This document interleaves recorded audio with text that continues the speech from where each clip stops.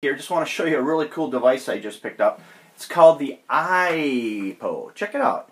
Capo with a cell phone holder on it. You can put any kind of cell phone on there. It stretches and opens up, does different things. It's adjustable. You can spin, tilt. It's cool because you can put it on the nut of your guitar if you're not using it as a capo. Then, of course, if you're using it as a capo, boom, clips right on.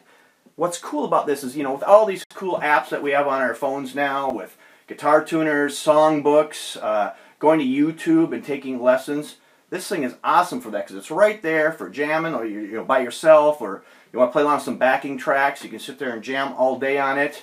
If you're at a gig and you got 50 million songs you got to play, and you just want to have those chords and charts right there, boom, it's so cool. Check it out. It's called the Capo.